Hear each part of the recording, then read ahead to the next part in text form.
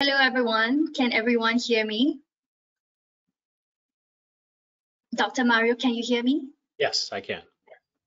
Okay, my name is Yun T and I manage the SLX Clear Aligners and Carrier Motion in Henry Schein, Singapore. First of all, I would like to thank everyone for taking a time to join us today for this Advancing Clear Aligner Therapy webinar.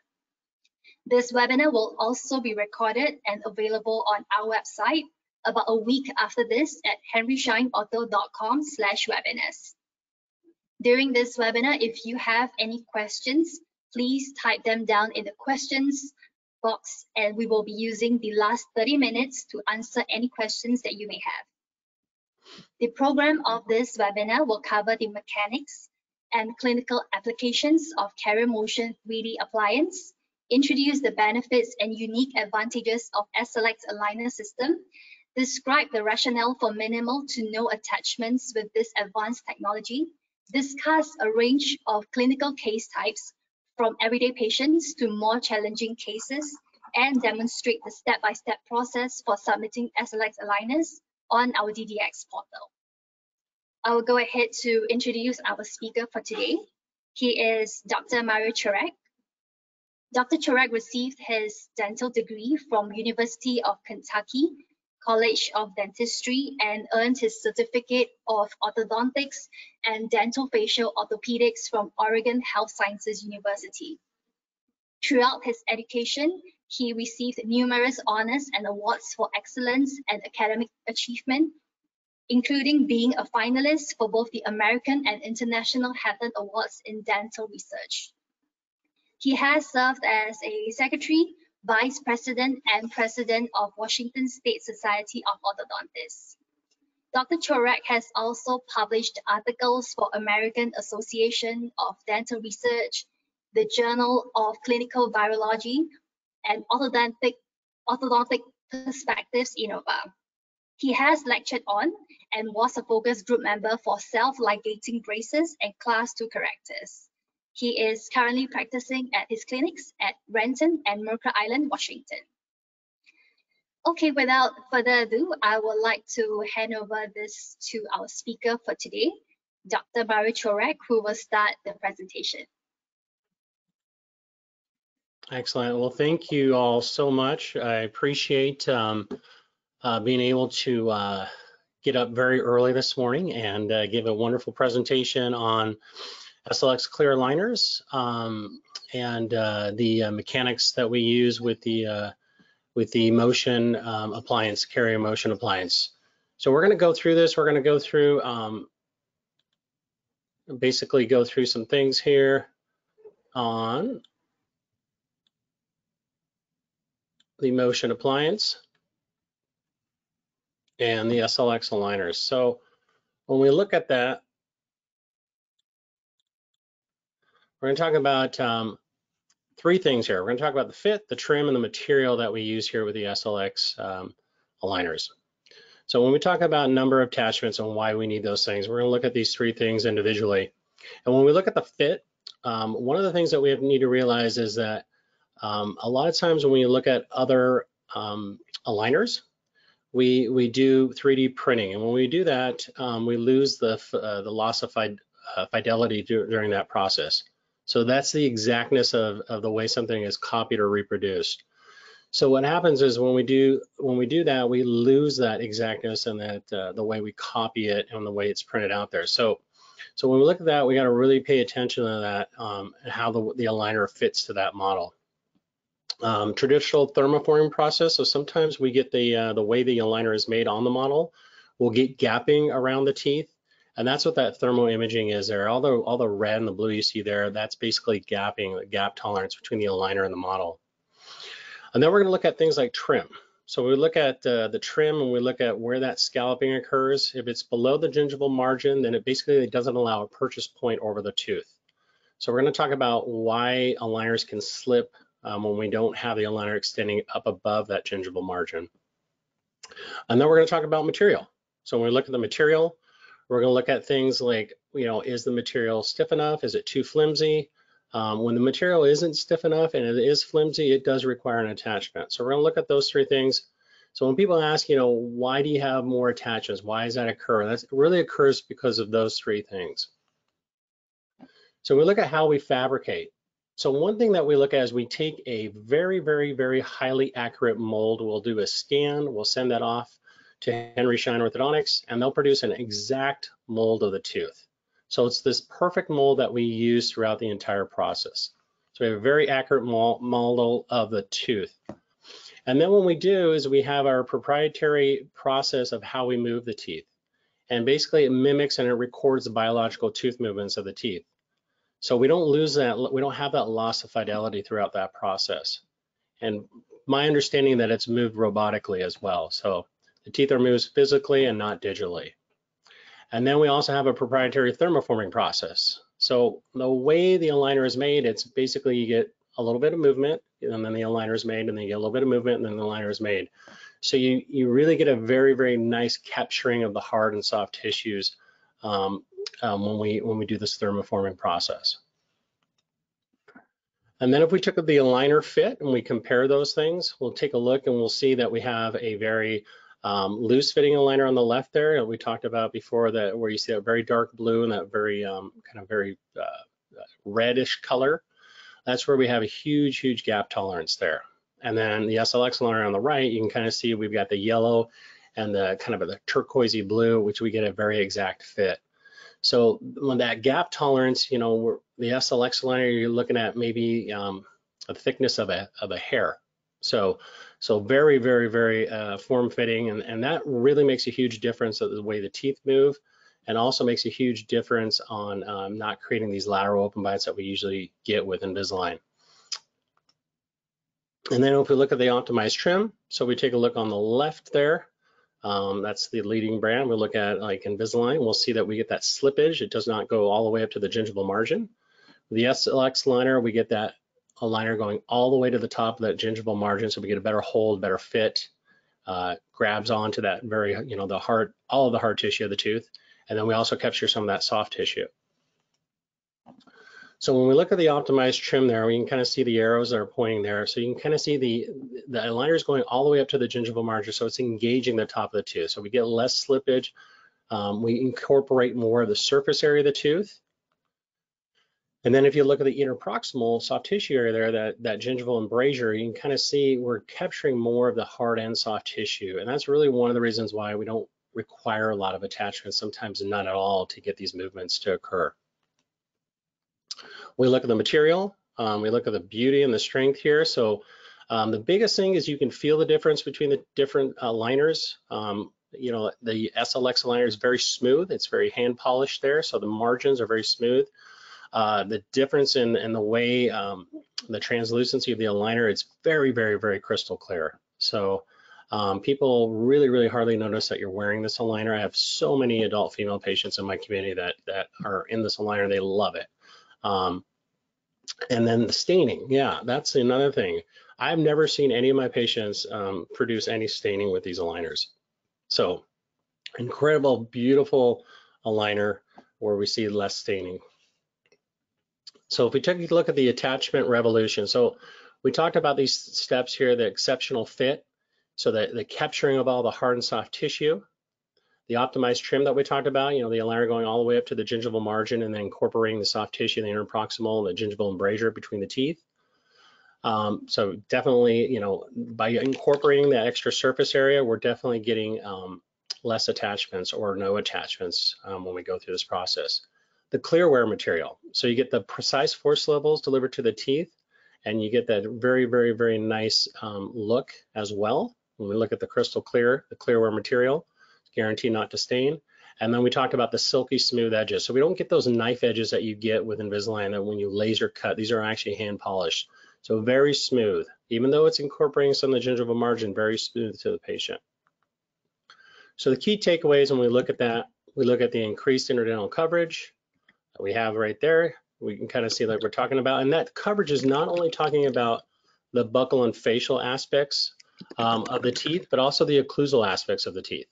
So we get a very, very nice fit. The trim we talked about, the improved interproximal contact, so basically the spacing between the two teeth, capturing that gingival embrasure, And then we talked about the material, the translucency, the transparency that we get, the resistance and staining. So very, very, very clear aligner. And for those reasons, less reliant on attachments. So we're going to take a look briefly at the Studio Pro, the SLX Studio Pro. And what this is basically when you submit a case, the lab technicians at Henry Schein, which are amazing technicians, what they're going to do is they're going to send you back a case review. And it's basically, the case review is our clean check. And what we do is we get this back and we are going to get a before and after of determining how the teeth are going to move. We're going to get staging, so we're going to see how the teeth are moving. And then we're going to be able to modify the teeth three-dimensionally. So when we take a look here, we're going to get the teeth back. You're going to have a portion of the root showing there.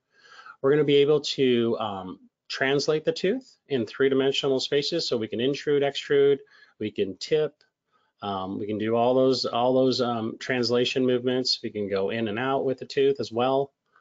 Or we can rotate the tooth in 3 dimensions. So we can rotate it bodily in all 3 planes of space. So if we want to torque it, if we want to rotate it, we can do all those things as well. And then we also can we can ask for, if we have a very deep overbite case, we can ask for hard occlusal contacts in the posterior, light occlusal contacts in the anterior to get that curve of speed level.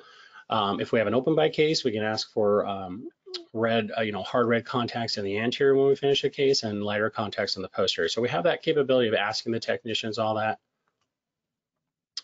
And the one thing I will say, the technicians here at Henry Schein, I mean, they really follow the doctor's protocols and advice on how to set the case up. Very rarely do I use much of the Studio Pro to move the teeth. You have the capability of doing that. If you feel like you want a little bit more torque on teeth, you're able to do those things. And like I said, we'll show you a little bit later here in the presentation how I do that. So first thing we're going to do is we are going to show you how we submit an SLX aligner case. So if we look at this first screen here, this is the home page for SLX Clear Aligners. You'll see right there, homepage, slxclearaligners.com. And I always bring everything up in usually Google Chrome. It just seems to translate a little bit better in Google Chrome. But we're going to show you a little video here. I'm going to kind of walk through it. Basically, case by case, or excuse me, a step-by-step solution on how to submit the SLX aligners. So if we take a look here, so this is the home page here. It kind of goes back and forth between these 2 images. So what we're going to do is we're going to just go to the drop-down menu here. Kind of see here, and we're going to go to the SLX. So you can kind of see these are the 2 Chrome things that I have up there. I also have an iTero scanner, so I'll show you how we transport a scan. We'll basically go through a home page here. We're going to go, you have all these resources, marketing toolkits. We're going to go to the DDX SLX portal. We're going to click on that. This page is going to come up. This is my email address, toothtwist@comcast.net. That's my private email. You're always welcome to give me a shout out on a case if you need some help with submission or anything like that. You can share that. And then we create a password. And then once we've got that there, we're going to just click login. I have this on every computer station in my office. So every terminal in my office has this, so the assistants can bring a case up. We can see how the case is tracking. We can see if any IPR needs to be done. We can assess which tooth movements are occurring throughout the process. So that is literally on every computer screen. And then we look at right here, we'll go everything right here. You can look at the cases, finances. You look at new case. You can look at what's coming in during the month. If there's an open case where maybe we haven't finished submitting the case, you look at finances here. If you if there's something due, you can check that out. You can go to the portal right here. So you have alerts. You can look at all the alerts. You can see with the COVID thing, we've got a few cases that are running behind, but here in Seattle, we aren't seeing patients yet, so not a problem. Getting all my aligners in on time, so we'll be ready to roll once we're back and operational. And you kind of see there's a draft there on that left side. So when we're looking at that, sometimes when we may be busy, we may have gotten very, very close to submitting the case, but we didn't quite submit it yet because one of our assistants called us over and said, hey, Dr. Chorak, I need you in chair 2. So we'll just save that. So here, just bringing a case up because I had an alert. I'll take a look at the notes. So I basically will go through. Looks like I asked for some attachments there. So everything looks good. I'll click out of there. And then when we look at that, we can look at calendar. We can see which cases are coming in on a day-by-day basis, if they've arrived, if they're late. So we have the capability of doing that. We can look at the activity log, so we can see, which cases were done on which day. So we can take a look at that. We have the capability of doing that. And that comes up. You can take a look at that on a daily basis. Let's see, and then drafts, like we talked about there, if you need to save a draft. And then we have a search icon over here. So you can go in here, you can search, you can just type in a patient's name. That patient will appear. And then, like I said, you can click on their images and you can look at, like I said, you look at IPR, you can look at all these cases. There you have new case, new submission, my account. So you can add an account. If you have another doctor, you want to add them on there, you have the capability of doing that. Over here, you can have patients. You can look at all patients there. If you click on that icon, all patients will appear. Tag cases, basically different users. Like I said, if you want a staff member to be able to access it and have their own, security codes and stuff like that, you can do that as well. And I think we're going to do, just here in a second, we're going to do a case submission. Yeah, so what we're going to do, so we're going to basically go back up here, new task. We're going to go new case. And here we are. So we're going to submit a case, and usually a provider usually pops in there. We're going to just type in a name here.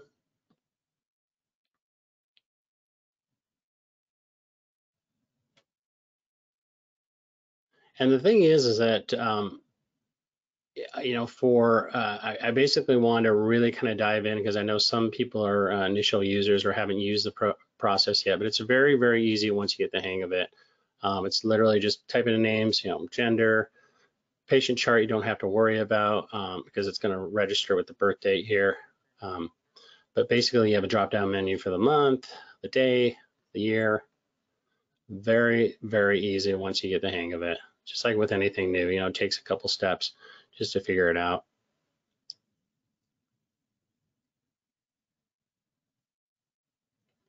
So when we get there, then we're going to go to procedure here. So we're going to go to procedure. We're going to go SLX Clear Aligners. We're going to click on that. And then you're going to have this drop-down menu that comes up, and we are able to look at treatment steps. So we can look at treatment steps. You can kind of see I have a heart there. So that's basically my favorite. If you click on there and that heart appears, it kind of saves it as your favorite. So I usually like the lab to recommend. You have the capability of, if you look at the drop-down, you can do an express, a full. Lab may recommend. You can do a light. You can kind of see the different series there. Express is 1 through 10, full treatments 21 through 30, and then light treatment 11 to 20. I usually like to have the lab recommend just because I know that they're going to give me the best outcome on how many aligners it'll take to treat the case. Digital impression type, like I said, we have a digital impression, but you can submit a PBS. Arches to treat, we have that capability as well to treat. So you can kind of see I just highlighted that, but we have the capability of treating both arches, upper and lower arch. Obviously both arches, I like to treat both arches. And then if we go to the right here, we can kind of see we have sets of retainers. So you can have one set's always included with the product, but we have the capability of getting more. We can get 2 sets, 1 set, all depends on, I think the patient's going to be responsible. Parents appreciate it. If we have the capability of giving them an extra set of retainers, we have that capability of doing that. I like the fact that the product does come with a set of retainers. It's very nice. Treatment limitations, so we can do, I usually will say none full arch, but we have the ability to do 3 to 3, 5 to 5, full arch except the third molars. So we can always explain that to the technician on what we're trying to accomplish here. I usually like to just have the none, just full arch treatment.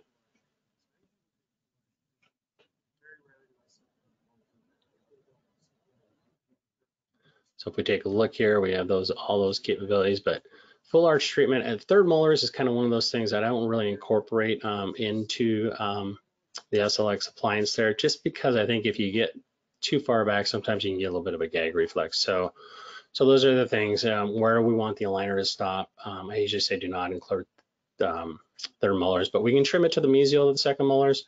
We can incorporate all the second molars, if we need anchorage back there.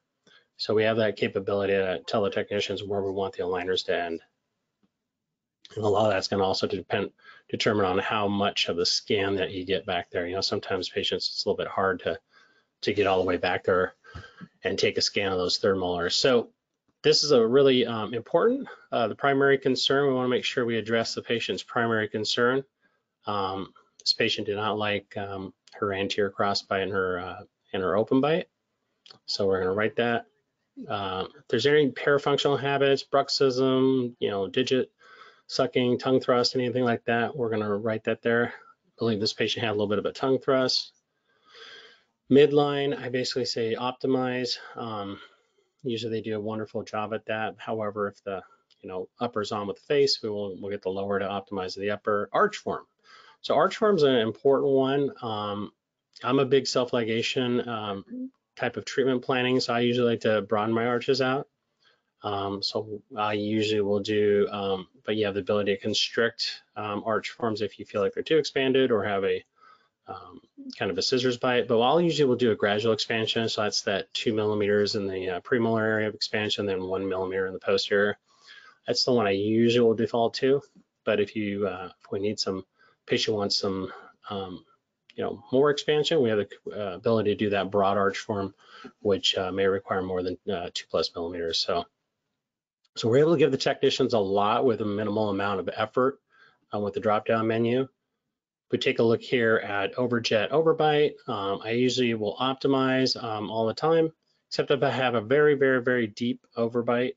Sometimes we'll be able to do some slight over-engineering and ask for a little bit more, but that's usually or an open bite, But the technicians are pretty darn good of giving you what you ask for if you're asking for it there properly. So that's kind of what that improved 4 millimeters there. So that you have capability of doing that, which is great. Crossbite, as you will say, optimize, and that's a wonderful thing. If you do have some crossbites or crossbite tendencies, we are able to really get that eliminated with aligners. Sometimes we do cross arch elastic, sometimes we're just able to do it with the aligners themselves. And then the optimize, we can kind of see we have class 1 optimization right and left. This is a new feature here. So if we did any motion prior to the SLX aligners, we're able to tell the technicians that. IPR. So IPR has come a long way. We're able to do it at the beginning of treatment. We're at let's say stage 4, 3, basically before stage 1. So we're able to kind of really highlight when we want the IPR done. I do like the one of the features there is like when the first contact becomes accessible. So sometimes they'll line the teeth up so we don't have to do any TP-in or any removal of enamel, excess enamel. If once the teeth are lined up, sometimes it's a little easier to do that. So I usually will sometimes pick that feature. Sometimes I'll do it at the beginning. It just depends on the case. So doctor will provide schedule and preferences. You have the ability of that, or you can do no IPR. So I mean that's always a thing. I usually will kind of designate my IPR in the anterior, like I said, case by case basis. But you have the ability to give the lab technicians as much information as you want there, and then you can determine the amount of IPR. So you can do 0.3 per contact, 0.2. Like I said, I like the 0.3. The biggest difference with SLX aligners is if you request IPR or if the technicians give you IPR. Unlike Invisalign, you have to perform the IPR or the aligners will push on the teeth in a way that's not favorable. So it's a little bit different. If they ask for IPR, you're going to have to perform some IPR.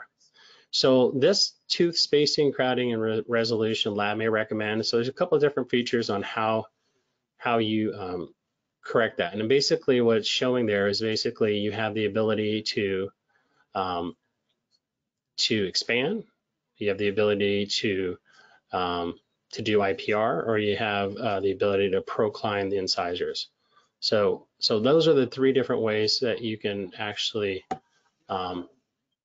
move the teeth. so per se. So that's one that I took a little bit of time there explaining that. So, or you can extract teeth. I mean, that's also, I'm not a big extractionist, so I don't really like to do a lot of extraction, but that's kind of one of the ways they do there. Contacts, we talked about that before. We can ask for heavy contacts in the posterior if we're to do a deep bite correction, deep overbite correction, and then light contacts in the anterior, or if we have an open bite, we can just ask just the opposite. So we can do heavy contacts in the anterior, light contacts in the posterior. That's kind of what that's showing there. So we can ask the technicians to do that for us. Don't have to do that as much as I used to have to do with Invisalign. So that's one thing that I'm really, and that's really because of the fit of the aligner over the teeth there. And you'll see that on when we start showing some treatments. Attachment types. So I usually will ask for attachments during the entire treatment. I like to get everything done initially when we're delivering the aligners. That way we're able to put the patient out a little bit further and they don't have to come in for appointments that are going to take more time away. And then we can ask for movement velocity. So if we want the teeth moving a little bit faster, we have the capability of doing that. I like to just default to the 1 degree tip, 2 degrees of rotation and 1 degree of torque, and then the 0.25 millimeters of movement per tray. That's kind of what I usually like to default to. But if you have a case that has minor crowding and isn't all that excessive, then you may be able to increase the velocity. But I like to let the lab technician kind of make that decision. And then at the end of treatment, if we think we might need a refinement, I usually like to add 2 sets of passive aligners at the end, just to give the patient some aligners. They feel like they're still going through treatment, but we're holding teeth in place until we get the refinement in. One thing I love about the SLX Clear Aligners is, it's not like 3 or 4 refinements. I mean, basically, it's they're very laser focused on trying to get that optimal result the very first time, versus like with Invisalign, like you'll get it halfway done, and then you'll get it another halfway done, and then you'll get another halfway done, and then you finally get done. So this, we have some charts here where basically we can indicate which teeth we don't want to move. So if we have an implant or a bridge and we want to indicate to the technicians we don't want to move those teeth, we have the capability of doing that. And that's what this is showing right here. So we have the capability of just clicking on the tooth, and it will kind of basically tell the technician that that's an implant, or we just do not want to move that tooth. So that's nice that you're able to select that. And then we also have the ability to ask for cutouts. So if we have a patient who's had motion, whether it's a class 2 or class 3 motion, what I do is when I submit my case, I'll leave my Kaplan hooks or my side kicks on there, and they will automatically punch those out for us. But we can indicate here which teeth we want punched out. And then we also have the capability of doing elastic slits. So, for class 2 correction, post motion, or even if we have a little bit of a class 2 that we don't want to use motion on, we have the capability of asking for slits and cutouts on those teeth. And that's kind of what that's showing there.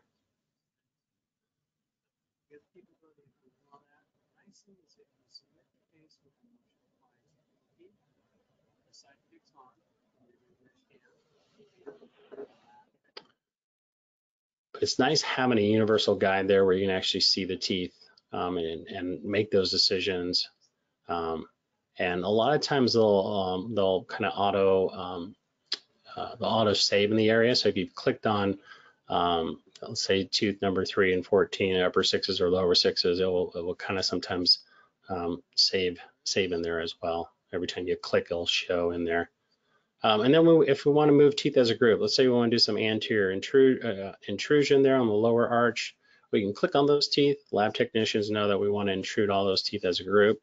Same thing on the upper. If we have teeth that have over-erupted and we have a gummy smile, and we want to help that smile arc, we're able to do that as well.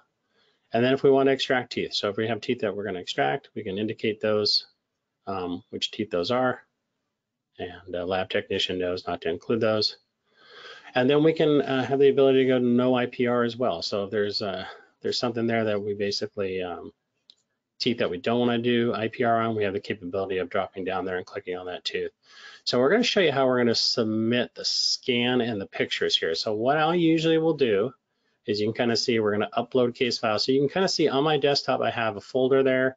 I have Edge right there, which is my imaging software and my office management software.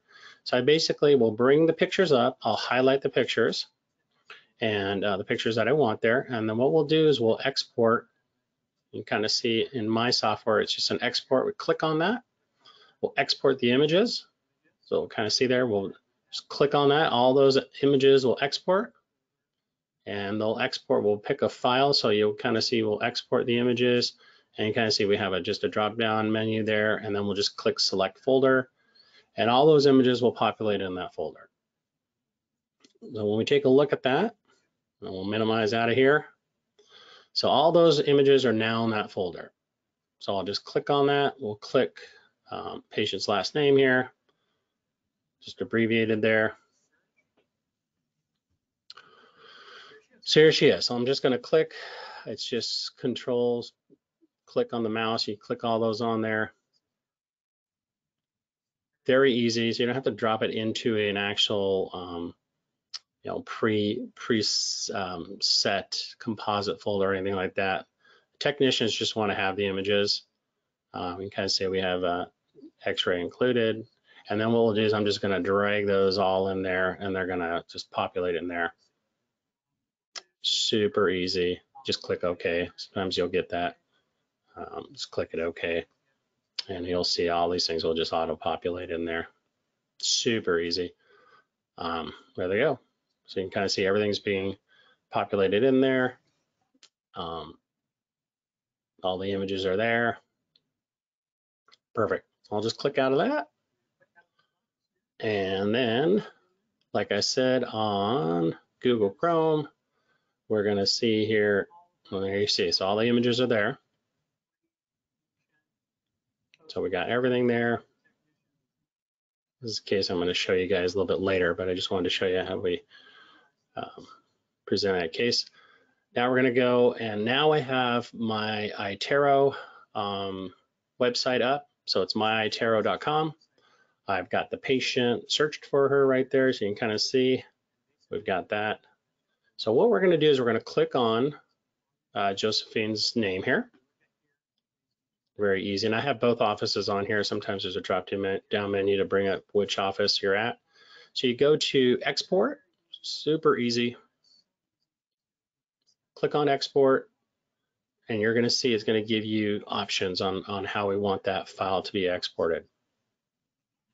So you click on export, export type, you're going to click on solid model with low profile base, and then you're going to click on file per arch oriented and occlusion, and then you're going to export it.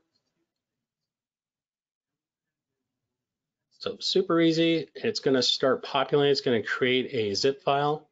You can kind of see right there, it's showing that it's 1% preparing the file.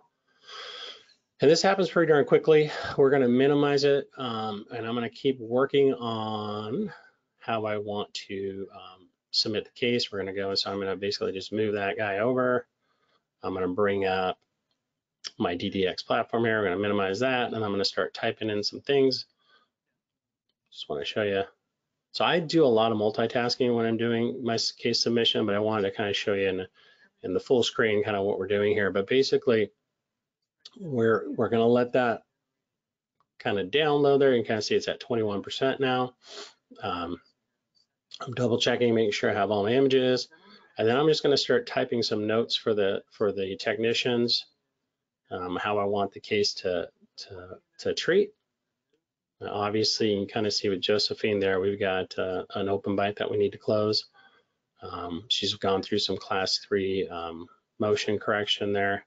And then I don't know if you saw that, but that lower left window, you kind of see that OrthoCAD export zip file. So that's all loaded now. So the super easiest way is to just click. We're going to show you. Just going to click on this, and you're going to drag it to where your images are.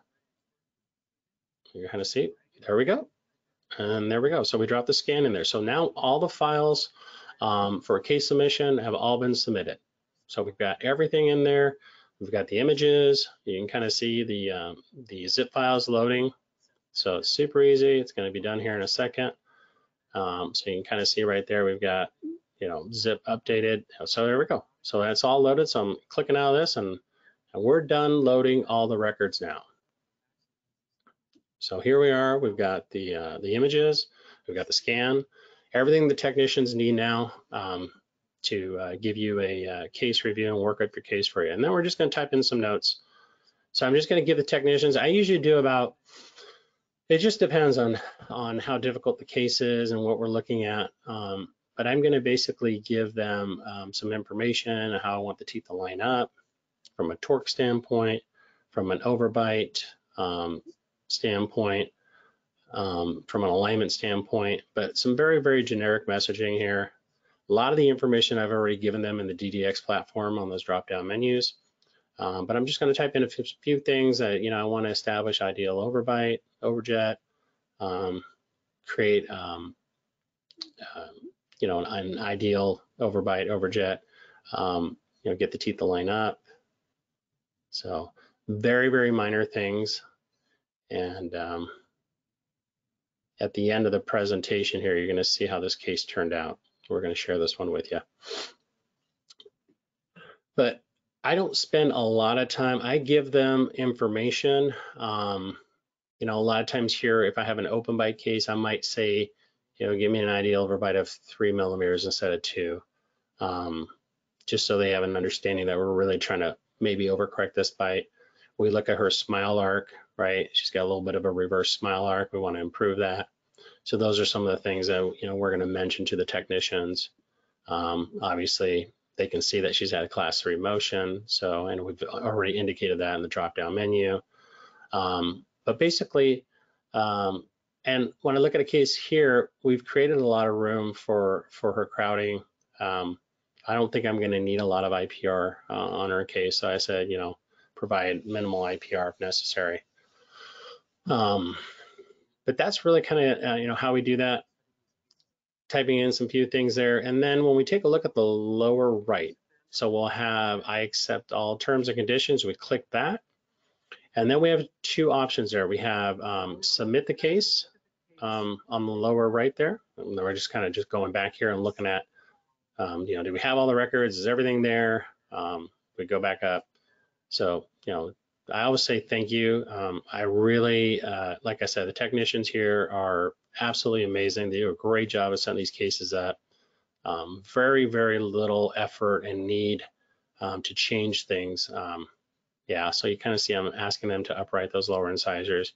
You can say torque if you want. A lot of times I just use very,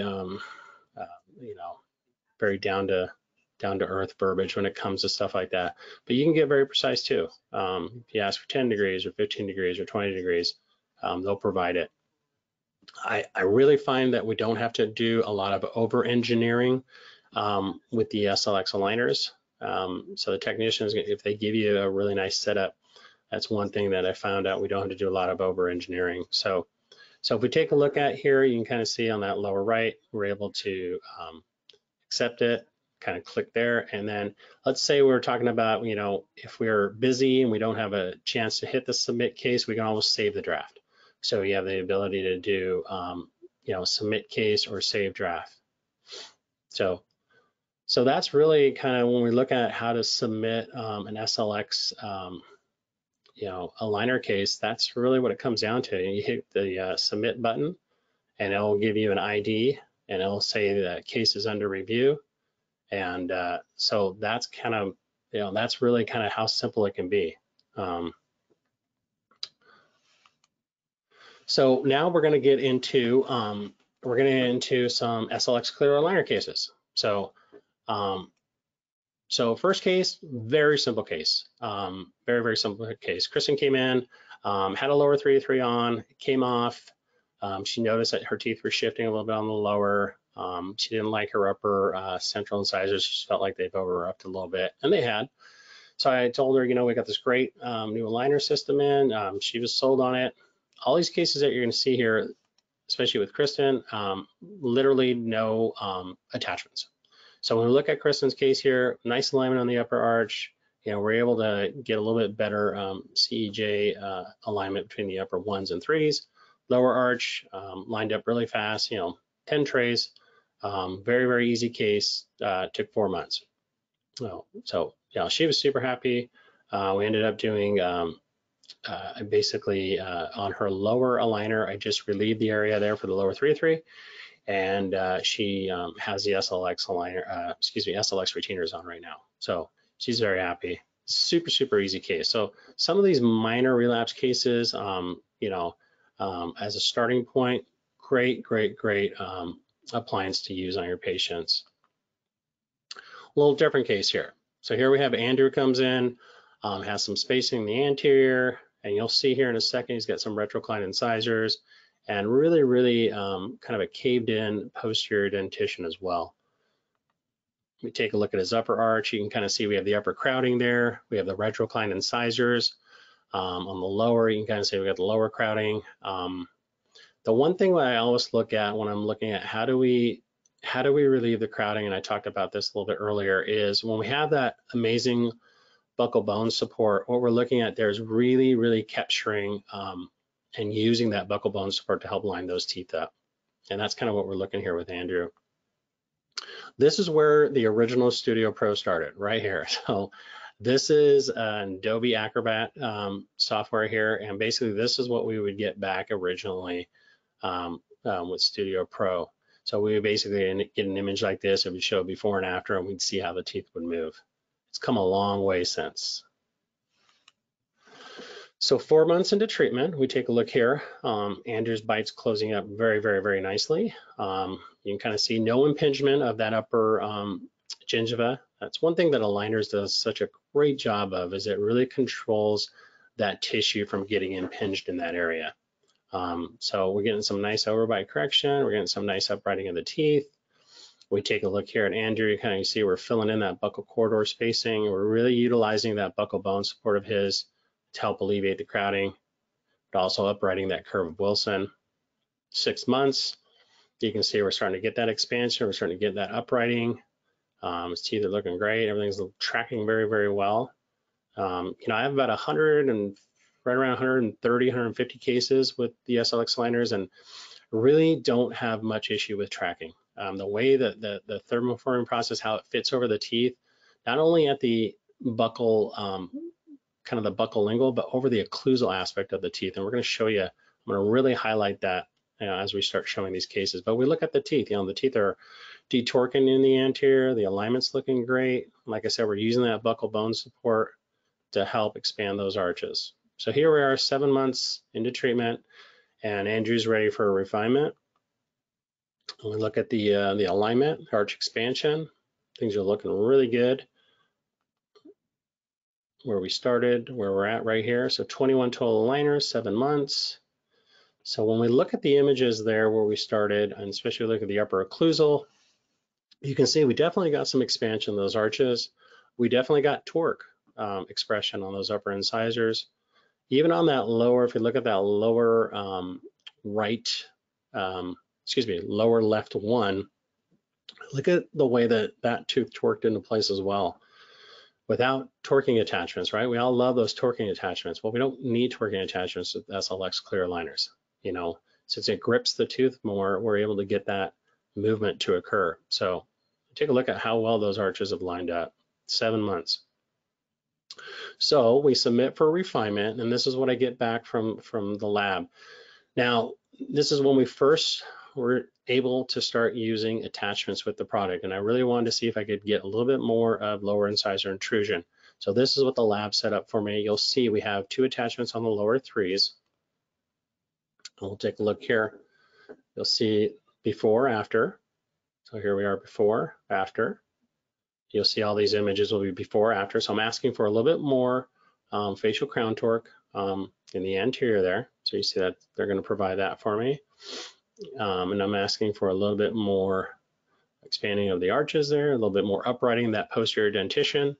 And if we take a look at the lower arch, we're just getting a little bit more alignment of those lower 3s, but we're also asking for some intrusion. Then you kind of see the Upper incisors are torquing, getting a little bit more expansion as well. That's where his, that's what we're asking for. Andrew's just about done with this whole COVID-19 thing. A lot of these patients are pretty much done. I just don't have final photos on him, but he's treated out really nicely, and we're looking at about a year of treatment. So Alexandra, a little bit more different when it comes to crowding and torquing, but if we look at the lower incisors, you can kind of see we've got some crowding down there. Lower incisors are also slightly procline, and then on the upper, we've got those upper ones that are retrocline. Same thing, she's got great lateral bone support, so we're going to use that to help alleviate the crowding. So this is what the case review, first case review we got, this is what it showed. Same thing, initially no attachments to her case. Most of the cases that you're going to see here, we did not have the ability to place attachments or ask for attachments, but now you can, and I'm going to talk a little bit about when we get to a case that has attachments, where I usually ask for attachments.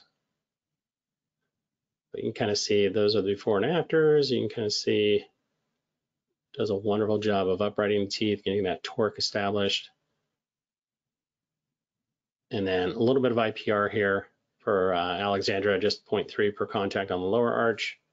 And she has pretty fan-shaped lower incisors. So after 5 months, this is where we got with her. You can kind of see we've got some really, really nice alignment going on. Upper ones, you can kind of see we're detorqued. Lower incisors, not only do I like the alignment, but if you can take a look there, we've got some really nice uprighting of those lower teeth. So we take a look at the before on top and the after. So look at how those lower teeth have been not only lined up, but we've actually got some really nice uprighting of those lower incisors.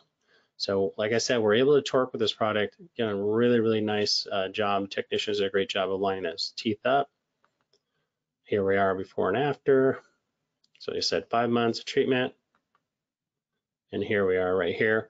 One thing I want you to note is the posterior dentition. You kind of see how locked in that posterior dentition is without any attachments on there. So that's one of the things that I really started to see with my SLX aligner cases. We don't get that traditional posterior open bite that we normally get with other brands like Invisalign. I would always have to spend a good 3 to 6 months on getting that bite to settle into place. So here she is for her refinement. Now, at this point, we had the ability to get attachments. I didn't like her smile arc all that much. I wanted to get a little bit of extrusion on the anterior upper 3 to 3. So of course, somebody who has no attachments and then all of a sudden has some attachments on there, you know, she was not very happy with me, but I explained to her that this is what we wanted to do, and she kind of saw the fact that her teeth weren't quite touching in front there, so we had that capability of doing that. She's tracking great. The one thing I love about this product is when you do put an attachment on, the way the material adapts to that attachment, it really grips that attachment. So you really get the movement that you want to occur very, very fast. So you kind of see what we're working on there, just getting a little bit more positive overbite. I did a little bit more IPR on her. Like I said, she's just about done with treatment. It's looking great. Huey here, didn't like his procline incisors. You know, obviously we've got some lower alignment there issues. He has an underlying class 3. Didn't really pick that up on diagnosis, and you'll see here in a second, but great patient, wears his aligners, you know, fantastic patient. We're going to show you here his case set up here before and after.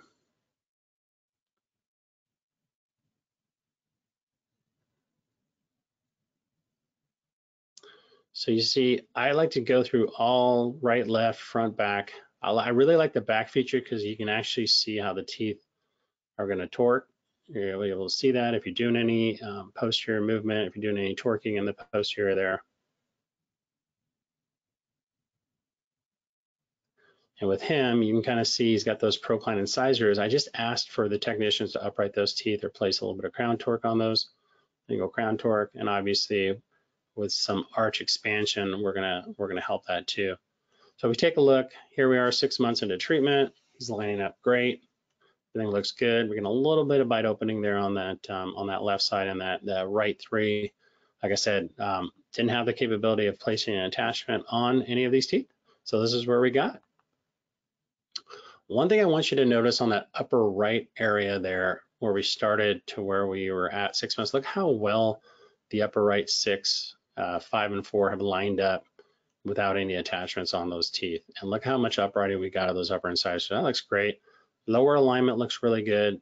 Just like we talked about, you can kind of see the lower 6s, how lingually tipped those teeth were initially, and then how much uprighting we got there. Like I said, with no attachments. So just amazing how well these aligners move the teeth. Now here we are, got a little bit of overbite correction as well, reestablishing those CEJs between the centrals and the canines. And then here we are right here. So, pretty much got nice interdigitation. Like I said, a little bit of an underlying class 3. So we're gonna work on that in his refinement.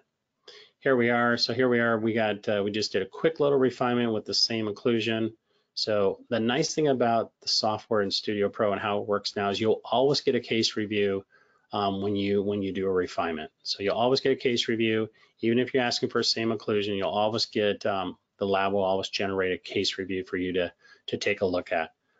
Initially it didn't, and this is what we got with an additional 11 aligners. So one thing I really wanted to show this case off here is you can kind of see we have some attachments on those upper 3s. One of the reasons why I wanted to show this case is look how much that upper right 3 that was out of occlusion has moved into occlusion. I really wanted to show you that the product can extrude teeth wonderfully well. In that case, that's kind of what we got going on. And you look at his lower alignment, looks great. So we're asking for a little bit more. I want to get that bite sucked in on that left side. So that's kind of what we did here. Now you're going to start seeing how this Studio Pro has morphed over time. And you saw where we first started, and now we actually have the capability of doing staging. So when we take a look here, you can kind of see we've got before and after. I always like to still use the before and after just to see how the teeth are moving, seeing how things are coming into place. But we now also have the capability of using the staging tool here, and you'll see that in just a sec here. And what I like to look at when I do the staging tool is just to see how the teeth are moving from a velocity standpoint. Are they moving as fast as I want? Are they moving too fast, and at what stage? So you're able to give the technician, here we go, we're just gonna run through that. You can kind of see, I'm just toggling through there. I'm just saying, are those teeth moving biologically correctly? If they're moving too fast, I might say to the technician, slow the movement of the upper 7s, or, at stage, 23, I feel like that tooth is moving too quickly. But you have the capability of looking at the teeth now and give the technicians a little bit more information if you feel like a tooth is moving too fast. So you have that capability of doing that. You'll see the back. I always like to look at the back. Like I said, it's nice to see, like I said, you get a portion of that root to kind of show how the teeth are moving. And then obviously kind of look upper and lower, so you can kind of see I'm asking for a little bit of torque of those lower incisors. And then on the upper, you can kind of see we're working a little bit on those rotations, trying to get those teeth in the ideal, getting a little bit of expansion of the posterior as well. So that's looking really good. And then before and after there. So that's what we're asking for. He was one of those patients that got caught up in this COVID thing, so he's getting ready to come back and get those additional aligners to finish up. Luca, very simple case, minor crowding, a little bit of a deep bite there due to the upper central incisors over erupting.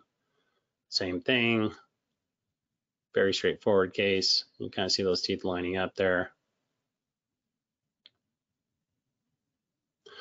So a lot of these cases, if you look at that, have very minor crowding, a little bit of bite correction.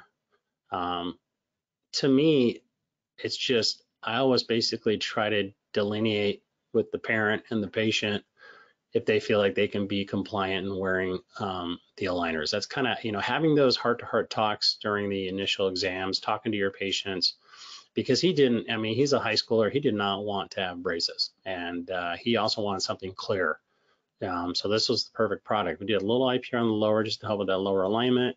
And after 6 months, you can kind of see teeth are lining up great. We're uprighting those posterior teeth. He's very happy. A little bit of class 2 on that right side that kind of poked up there. But if we take a look at the alignment, utilization of the buccal bone support that we talked about to get that expansion. When we take a look, we got a little midline discrepancy. We still had it on that before picture there.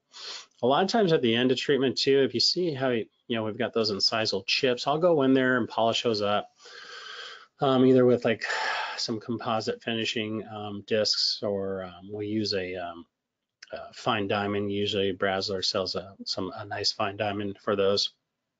Looks like a top or a flying saucer. Does a really good job on those incisal chips. But you can take a look. Posterior segments holding, occlusions holding up nicely. Like I said, a little class 2 on that right side. And we're going to capture that when we do his refinement. Lisa, another very simple case. I mean, these are out in your waiting room all the time. I treated both her daughters. She wanted to get her diastema closed, didn't like that, didn't like her lower spacing. So we talked about that. This is what we got for her. Very, very simple, easy case, but she's very aesthetically driven, and she did not want to have 20 attachments on her teeth.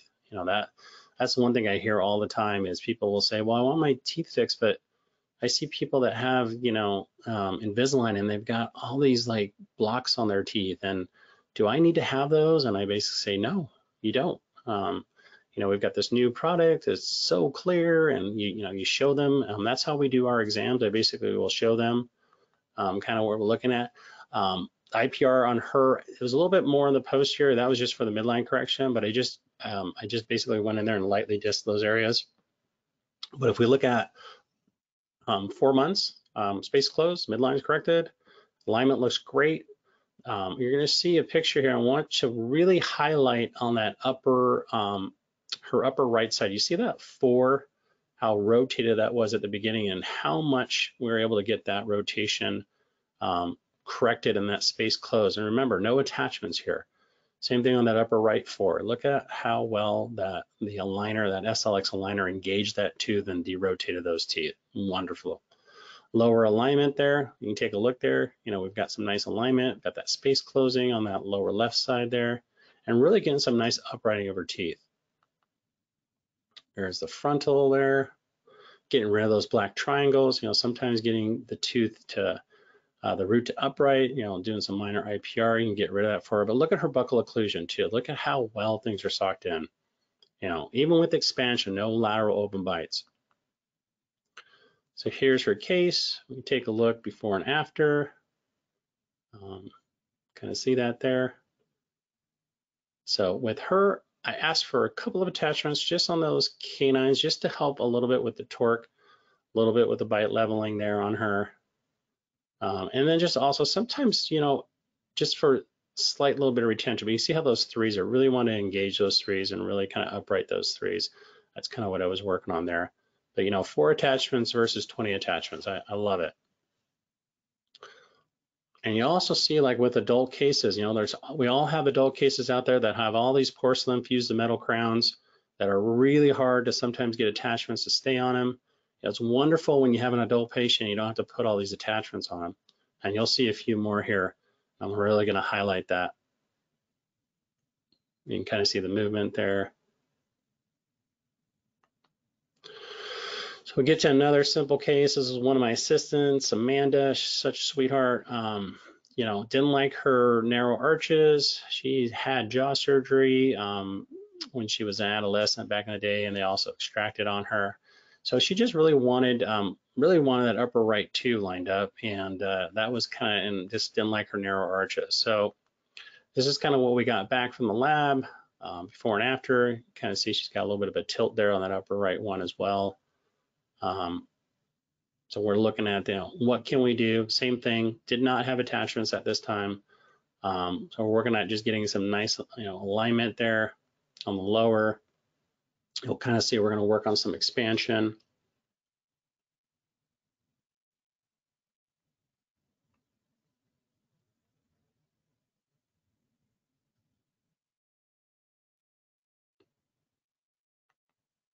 So here she is, 4 months. You can kind of see we're definitely getting some expansion to her arches, really filling in that buccal corridor.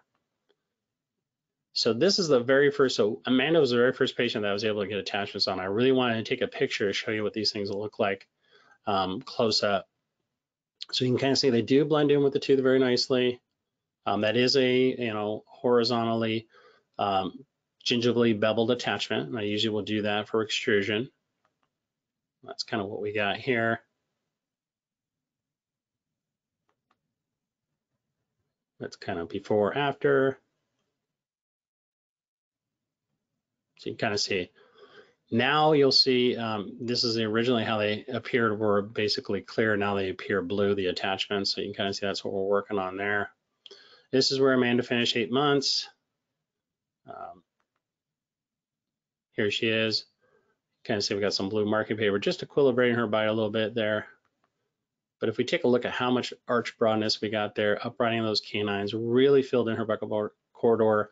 Got this done before her engagement picture, so she was super happy. And that bite has settled in now. Haley, another simple case, lower crowding, upper right 2. She did not like that lateral.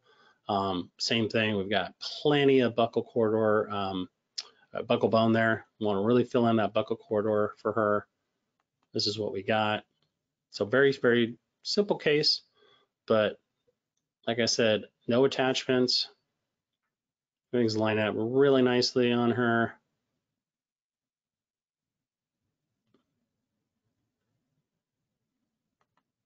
So we take a look here, 5 months, really utilizing the buccal bone support. You can kind of see the upper right 2 lining up nicely, lower crowding, really, really looking good there. A little bit of midline correction that needs to still occur. Need a little bit more uprighting on that lower right 1. But like I said, the buccal occlusion looks awesome. Everything's still socked in. And then we're going to take a look here. So this is where I asked for just a couple of attachments just to kind of get a little bit more uprighting those 3s. I want to get those 7s socked in as well. But like I said, 4 attachments versus 20. Love it. And patients like that too. I mean, minimal attachments or no attachments, and you're able to get the teeth to move properly. That's to me, that's just a selling point in your community. You'll kind of see there, we're just working a little bit on that midline correction there. Bite looks socked in, looks good. Another case here, Rosanna, similar situation. I'm going to go through these a little bit quicker so we can get to some tougher cases, but similar case, 5 months. You can kind of see we got some spacing that's been closed. Same thing, she was getting married. She was so happy that we got that closed for her before her wedding. Super happy. And here we got a little bit of class 2 that popped in there, but we're going to resolve that. 1 attachment. So this is her refinement, 1 attachment there. That's all that was required.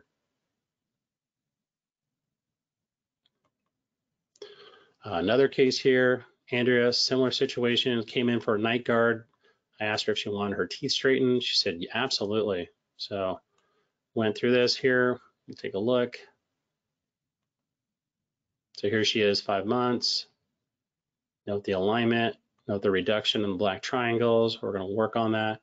A lot of times people, if they have this bone loss, usually it's an occlusion thing. And you can kind of see she had minimal overjet. So we reestablished, a nice light contacts there in the anterior for her. It's going to help her long term. This is basically her refinement. So you can kind of see no black triangles now. And also no attachments. This is her sister-in-law. Similar situation, didn't like the alignment of her upper front teeth, didn't like the rotation of the upper right 2. Here she is, 6 months. You can kind of see we're getting some nice uprighting in those incisors. The upper right 2 is moving, not as much as I'd like. And then the lower alignment, you can kind of see teeth are lining up. Looking good. I mean, much, much improved. We're going to work a little bit on that midline correction in her refinement. Also going to work on getting those centrals torqued a little bit more and get those twos rotated more as well. But posterior occlusion, like we talked about, socked in, looks great. And then, okay, one attachment for her refinement. We take a look here for after. So we're going to do a little IPR on her lower just to get that midline corrected.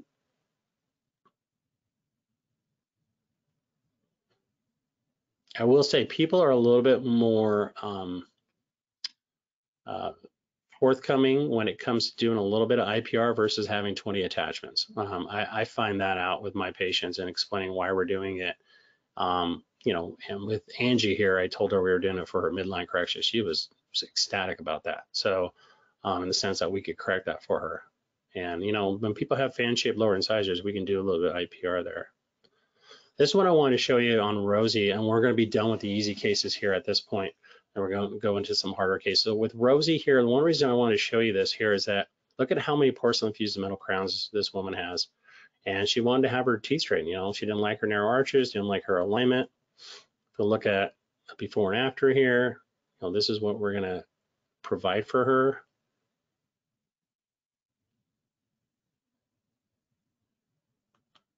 So here she is 4 months. And the reason why it was only 4 months is I've only had 2 patients where we lost some tracking, and Rosie was one of them. But look at the space that was created here in the upper incisors, and that's really where we lost that tracking, was between those upper ones. So when we look at that right there, when we look at that, that's where we kind of started losing that. But look at how much alignment we're getting already and how much uprighting in the posterior segment that we're getting. And look at all those crowns. So no attachments on this case. Look at the posterior occlusion, socked in there very, very nicely. And look at how we're utilizing that buccal bone support again, like we talked about. And we're really going to work on getting those premolars expanded. Look at the lower alignment that's occurring. And then we take a look at before, after. So I asked for a couple of attachments on the 3s just to get a little bit more uprighting and to help a little bit with that deep bite correction. But she's loving it. You know, she's going to be done. You know, she's only been in them for, like I said, 4 months. You know, we're probably looking at another 6. She'll probably be done in about 10 months. She's great. She's real estate, into real estate, and she loves these aligners because, you know, we don't have 20 attachments. So one final case here, and we're going to take a look here at Dwayne. Dwayne's an interesting case because when we look at him, he's got some pretty severe crowding on the lower arch. He's got some upright of the upper incisors, but he's got great bone support, especially in the 4 or 5 region. Obviously, we got that posterior crossbite and a little bit of a midline discrepancy.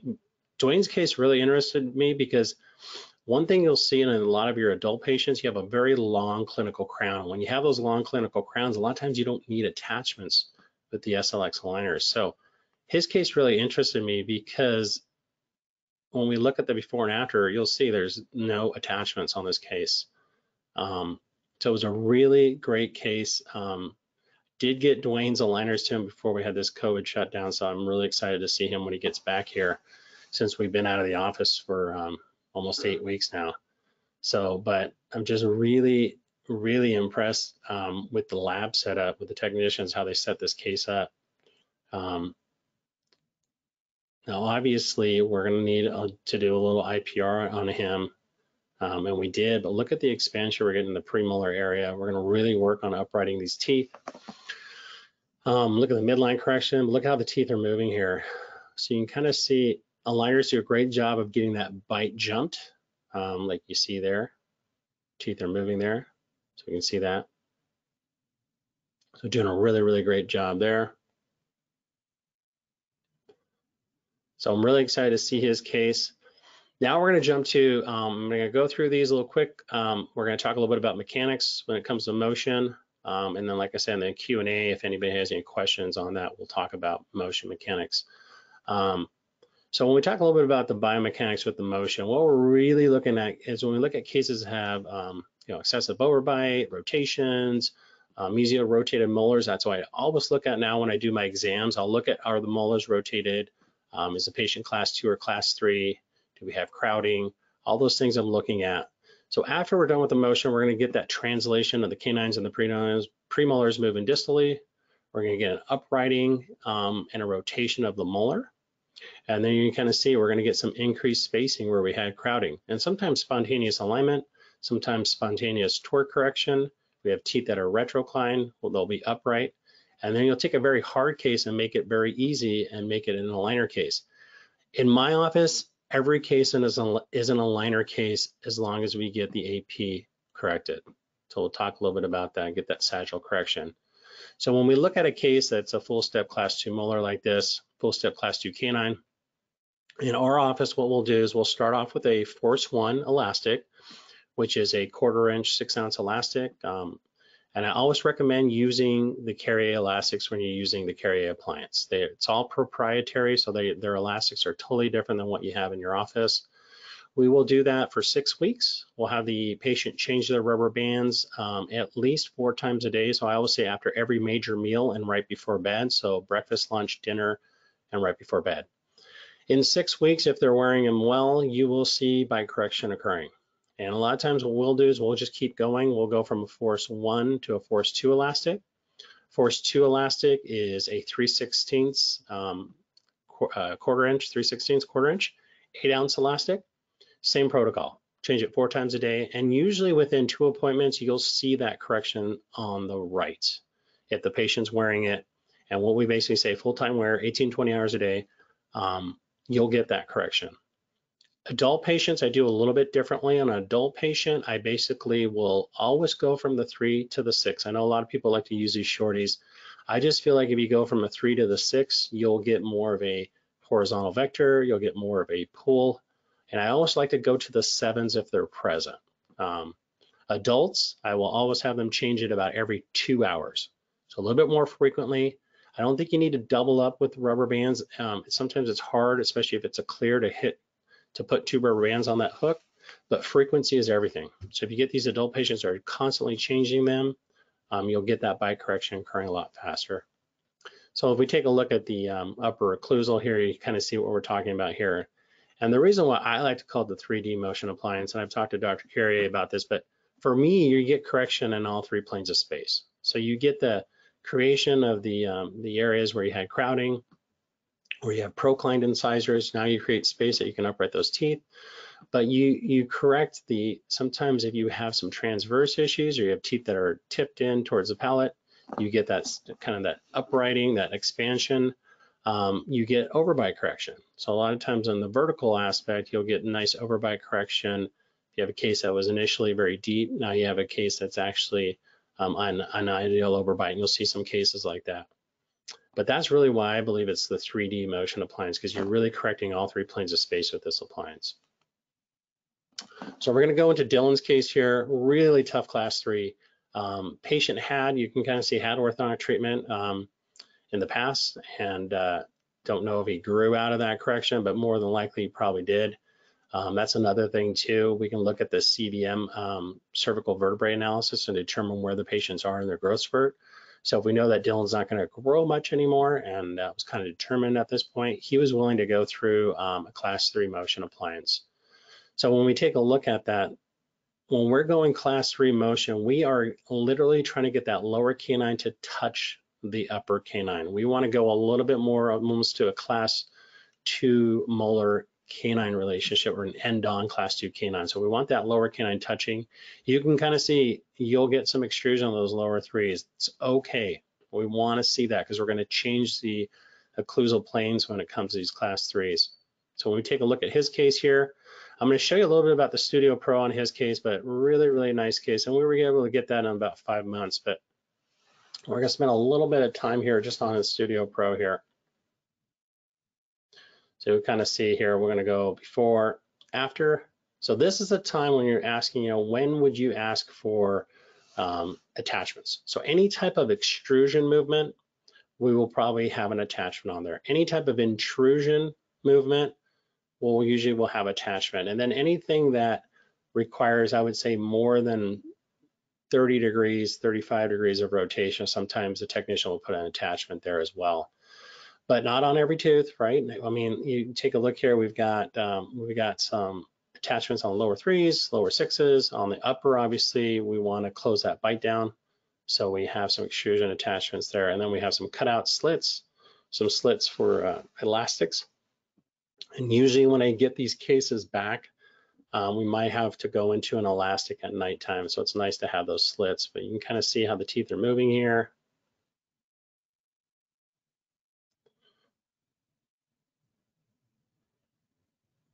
And you kind of see how much space we created. You'll see that. Look how much space we created with that class 3 motion appliance. Wonderful job of getting that space created, getting that class 3 correction there.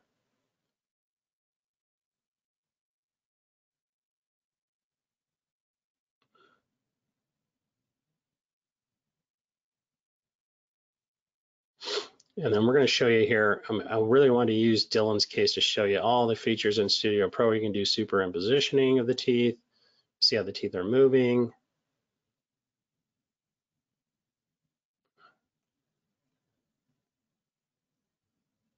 How we're getting some expansion to his case on the upper, getting some uprighting of those lower teeth.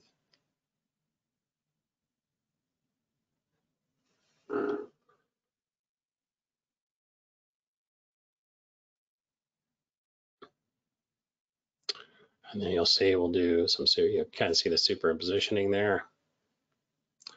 And then we're going to go into, now I accepted the case, but we're going to, let's say we're going to do some modification. So if we want to, we can grab onto the attachment here. We can move the attachment if we need to. I don't do a lot of that.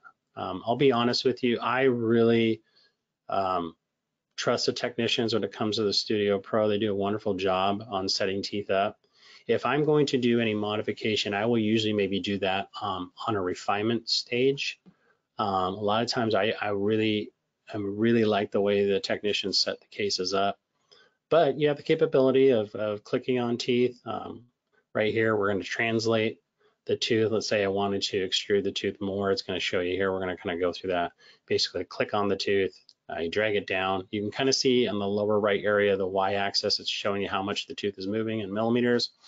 So we're able to click on the teeth, make sure we're moving them all at the same time, same directions there.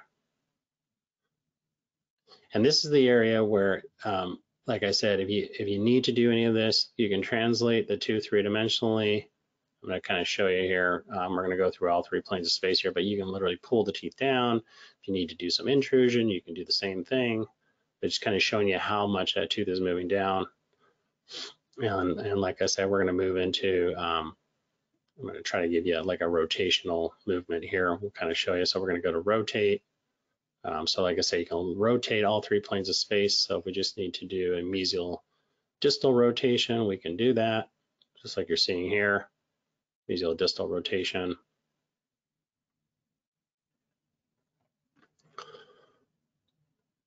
And we're going to see here.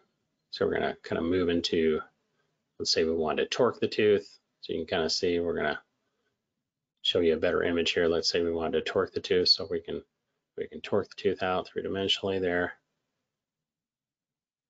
And then we can kind of show you if we wanted to actually tip the tooth. So say we wanted tooth had too much mesial root tip. Let's say we want to add some, or mesial, distal root tip. We add a mesial, and then we add distal root tip.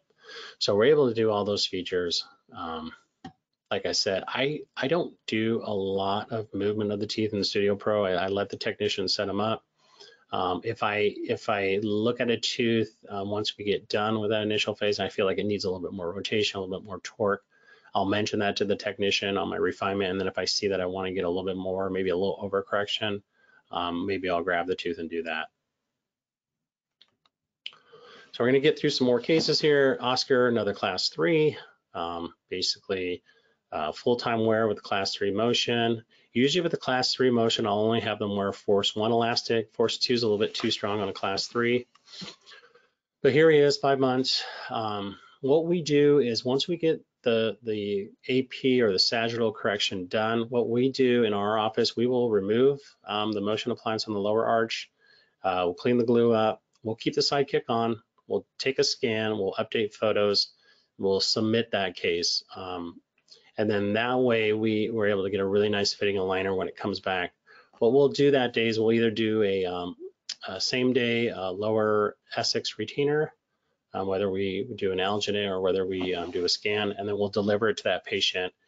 They're used to wearing their upper retainer for the motion treatment, so we'll just have them wear a low retainer until we get their aligners back.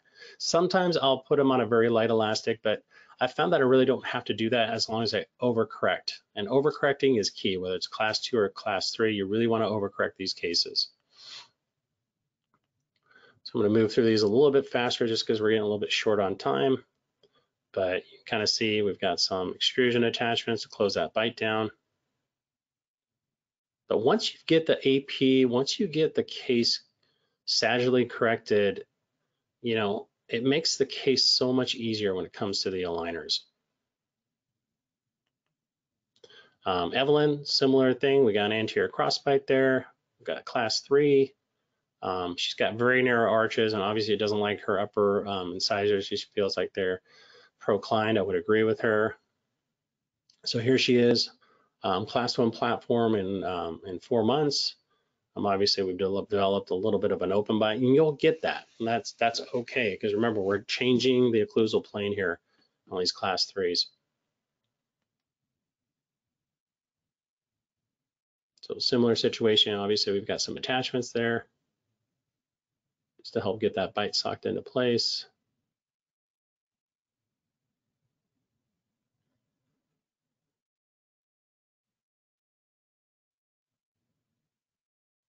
Look how much uprighting we're going to get on those upper incisors. She's going to love that.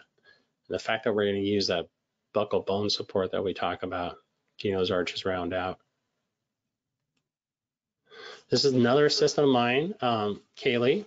So we're going to go into some class 2 corrections here. So Kaylee was unique in the sense that she didn't like her lower spacing, didn't like her class 2, didn't like her upright incisors. So I started her off in lower aligners, and I don't recommend that. They're working on that, but you'll see that it still worked in her case. But we did actually start her lower alignment, and I basically just gave them the idea that we were going to maintain her class 2. Just the motion was going to get that corrected. And on her, she was pretty darn vain, so we ended up doing a shorty on her. You'll see that here in a second. So we did it from the 4 to the 6, but you can kind of see, even though we started moving her lower teeth, you can kind of see, you know, the space started closing very nicely on the lower arch. And we got her into a really nice class 1 platform in about 5 months. Now we actually have her bite established very nicely. I did want to work a little bit on her overbite, a little bit on her smile arc. So we worked a little bit on getting some intrusion. So you kind of see we've got basically some attachments on the upper 6s and the upper 3s, but treated out very, very, very nicely here. And of course, I haven't seen any of my team here for the last 8 weeks, just with the whole COVID-19 going on. So I'm excited to see her. She says she needs some more aligners, so but she's treating out great. You can kind of see we're working on getting a little bit more torque in the anterior there. Very difficult case here. I have these all the time. So you get, you know, full step class 2 molar, full step class 2 canine, and these cases come in, and mom went through aligners, and little Ava here was like, you know, Dr. Chorak, I want aligners too. And I'm like, oh my goodness, like, okay, let's see what we can do. You got to wear this rubber band appliance, you know. So we talked about, you know, the importance of the motion appliance, and that's a great selling point in your office too. If you find out, like, you're trying to figure out if a patient's going to be compliant, this is a great way to demonstrate to the parent that if the patient is doing a great job in getting their bite corrected, they're going to be a great aligner patient as well. So we take a look at here she is, 6 months into treatment, you know, full step class 2 molar and canine. I want that upper canine touching the lower 4. That's what I'm talking about, overcorrection. Obviously, she was in force 1 and force 2 elastics to get that correction. But here she is, look at that beautiful correction. Her profile, she's got great lip support now. And now she's got enough room for that aligner to grab a hold of and really start working on lining those teeth up. So here's her case. Still, you know, this is a case that obviously was supposed to come in here with this whole COVID thing. So I can't wait for her to come in, because I think she's on a liner and leave think she's on aligner 8 or 10 right now, so I'm really excited to see how her case is looking. But you can kind of see the before and after here. We're looking at 1 attachment on this case. So that to me is just amazing when you have a case like this, that you're able to incorporate the plastic over the teeth, incorporate that interproximal contact, that gingival embrasure, and get more of that surface area to really grab a hold of those teeth. Here's another one here, Lauren, very similar case.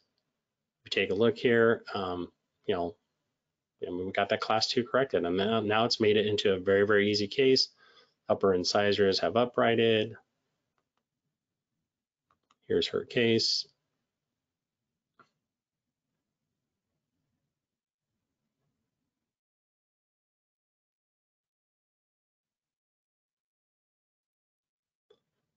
So you kind of see we've got some extrusion attachments on the upper 2 to 2, just for some smile arc correction there, and upper 7s to get some torque on those.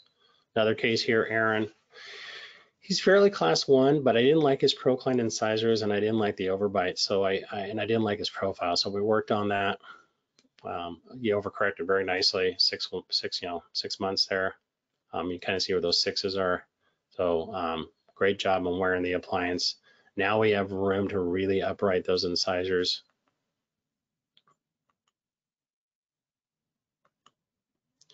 Kira, who I just saw right before the COVID thing. This is another case. I wanted to show this case because it's very important to look at cases like this and still say that this is an aligner case, as long as you get the class 2 corrected and create enough space for the upper 3s. So with Kira, she's got a class 2 profile. Here we are 7 months later. And the only reason why it was 7 months is I just wanted the canines to come in. But you look at her bite correction, look at her profile correction. Look how easy we made this case. Really hard case that we made easy. And if we take a look at her case, you'll see before and after, we're going to get a couple of attachments just to get some bite closure. You kind of see the 4 is a little high. We're going to close that down. And here on the left side, you can kind of see right there, we're going to get some attachments there just to get that bite closed down.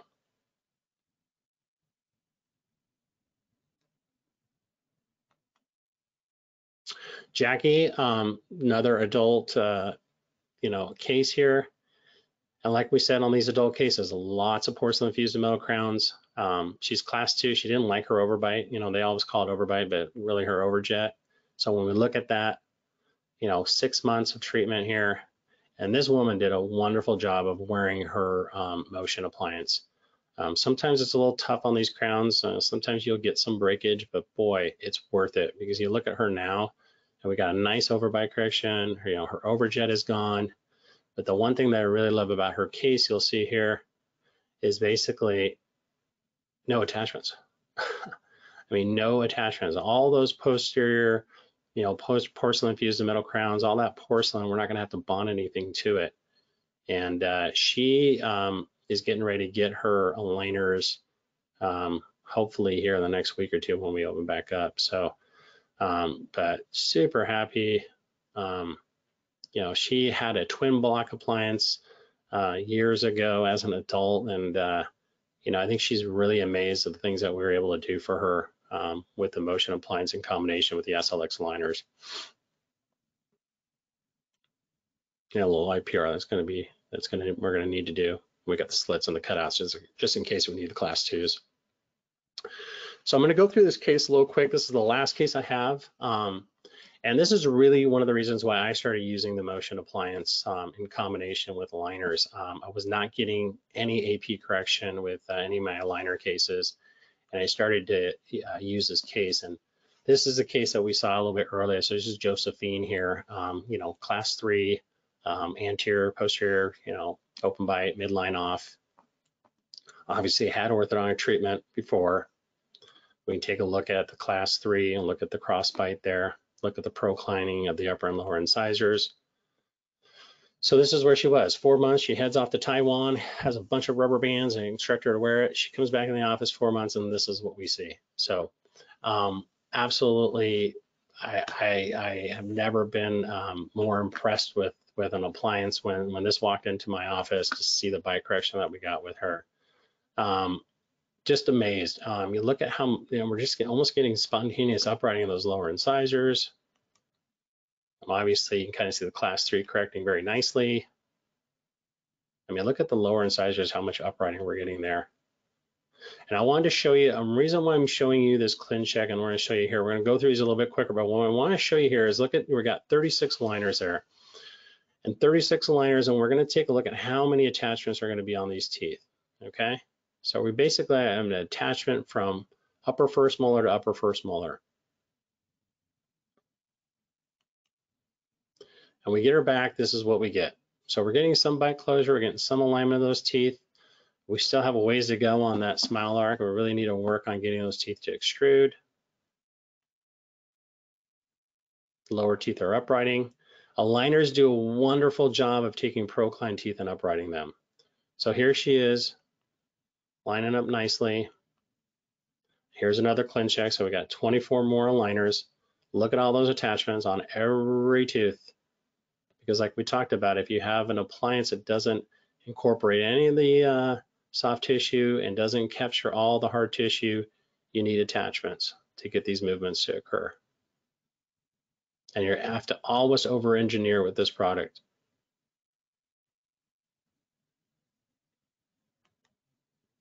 So here she is.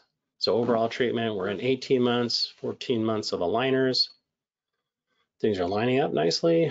Bites looking good. Class 3 is correcting really nicely here. Lower incisors are uprighting great.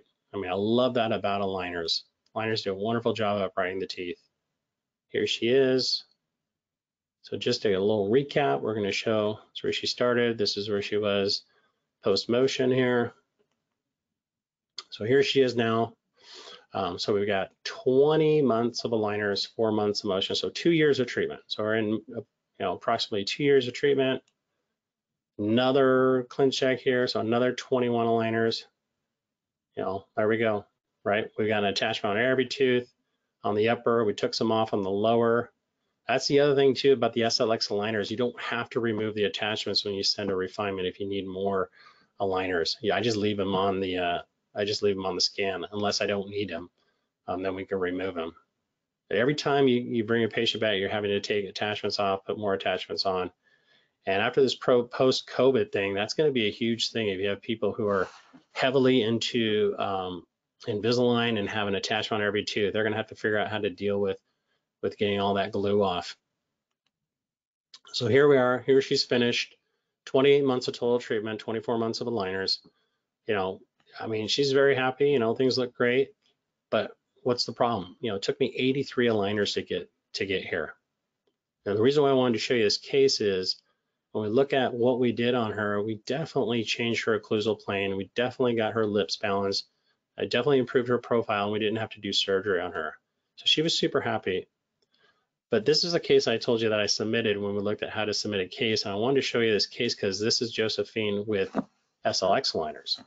So if we take a look at the case and we look at the before and after, when we look at it, we've got some attachments, but not on every tooth. An attachment on the upper 7 and then on the upper 3 to 3.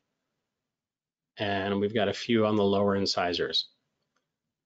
The biggest thing that I love here is that we're incorporating everything that I wanted. We're getting the expansion, we're getting the alignment, we're getting the uprighting of the incisors. And when we look at here, take a look at where those incisors are. We're getting those uprighting, we're getting that expansion.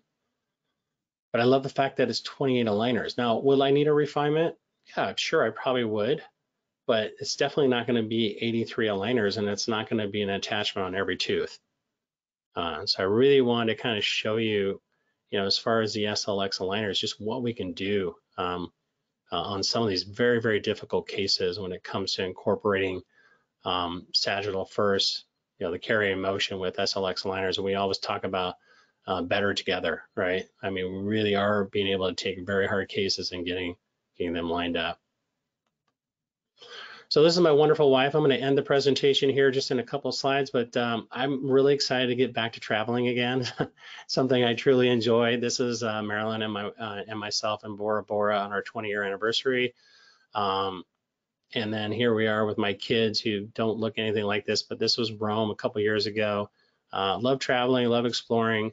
Love sharing my information.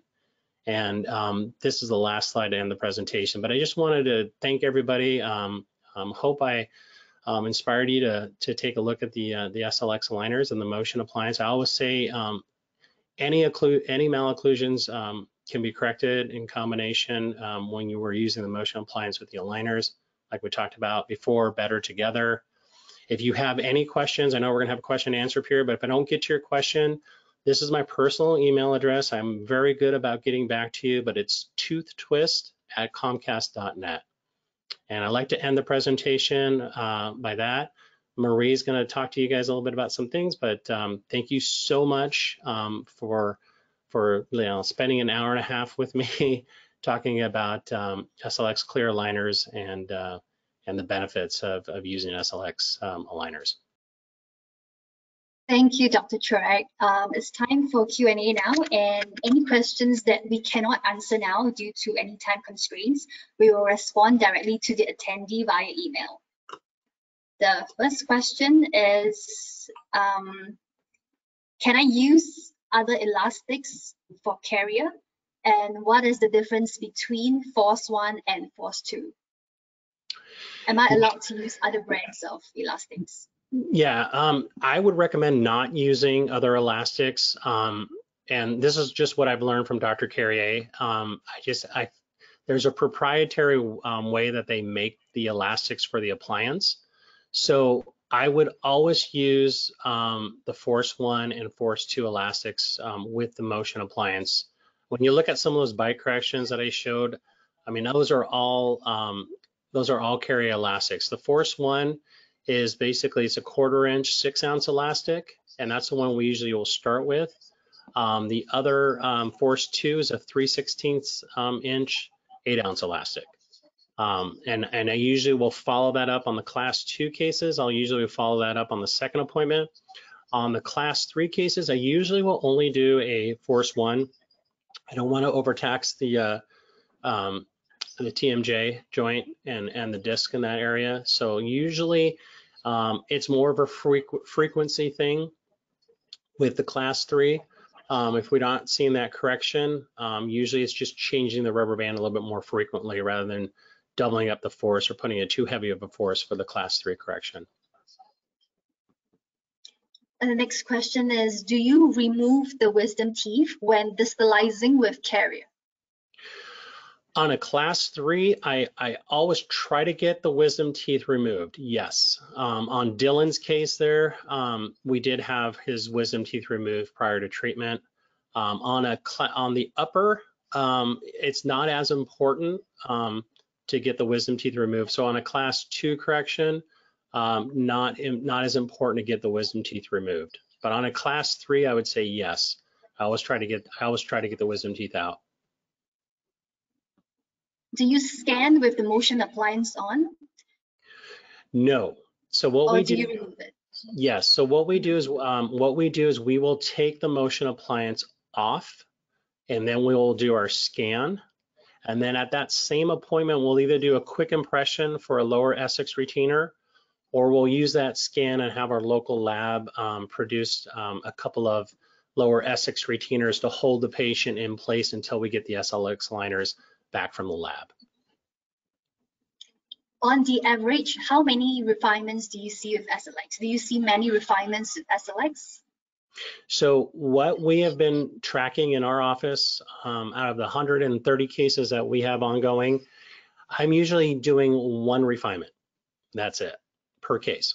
So a lot of times, if we don't get it, and that's the one thing that's amazing about the SLX aligners, it's a laser precision focus that they're really trying to hit that perfect mark the very first time, versus a scattering effect that sometimes you see with other aligner companies. Like Invisalign, you'll get maybe 50% or 70% with that first set of aligners, and then you have an additional set that you get a little bit closer and a little bit closer. Like I said, the technicians at Schein Orthodontics do a wonderful job of trying to get that set up, that case review perfect for you that first time. And how do you solve lateral open bite issues with SLX? Well, that's the beautiful thing. Very rarely do I get a lateral open bite with SLX aligners. That's why I love it. When I was a platinum provider with Invisalign and I was using a ton of Invisalign, that was the one thing that frustrated me the most. Is anytime you asked for expansion, you would get tipping of the teeth, so the teeth would tip out. And because of that, because the aligner material wasn't going all the way over the tooth, and you weren't getting that what we're talking in that thermoforming process, that gap tolerance between the aligner and the tooth, you would get these open bites. And the thing for me was when I started seeing these open bites, I'd be like, oh gosh, we just added another 6 months, 4 to 6 months of treatment to close the bite down. I don't see a lot of lateral open bites with the SLX Clear Aligners. And that's the beautiful thing. If I'm asking for a torque, if I have an upper 7 that might be buccally flared, I'll say I want to bring that tooth in occlusion, and then they'll place a horizontally gingerly beveled attachment on that tooth to bring that tooth in place. But I don't get the spontaneous lateral open bites with the SLX aligners. Thank you. Can we use SLX Clear Aligners on extraction cases? Yes, you can. I haven't done any yet, but you can. I know there are some doctors that have some that are ongoing, and basically you're just going to tell the technician in those areas either have the teeth extracted or tell the technicians which teeth are going to be extracted, and I believe they will give you a case review. And I don't know if Tiffany Vi is on the. She might be able to ask this, but I believe they will give you a case review with those teeth removed and show how the teeth are going to move into those extraction spaces. Okay, the next question is really in relation to one of your cases. For the first case that you shared, the patient had fixed retainers at lower 3 to 3. Will SLX retainers overlay that fixed retainer, or do we have to order a new retainer? So what I usually do on those, I will relieve the area. I'll use the retainer, but I'll just relieve incisally where the bar is to allow the retainer to fit over there. Obviously, I think you would have to do a new scan and then submit for a new retainer, but that could be a production question for the people at SLX. But what I usually will do is I will literally just relieve with a polishing wheel. I'll relieve the retainer in that area and then just polish it back so it's smooth for the patient. And they seem to do fine with that. Obviously, if they lost one or if one broke or something like that, we could always do a scan and send that back. And I believe that they could block it out at that point in time. Another question, can I use SLX for patients with periodontal disease who develop spacings? Do you have any experience with patients with periodontal disease who want to do aligners? Yeah, I've had patients who have very long clinical crowns and have had some bone loss in that area. Sometimes, we're here in Seattle, we have a, population-wise, sometimes we have people who have some bone loss. What I usually will say is it's just important to make sure that when you're trying in the first aligner, just to make sure it doesn't lock up underneath the teeth on people who have bone loss.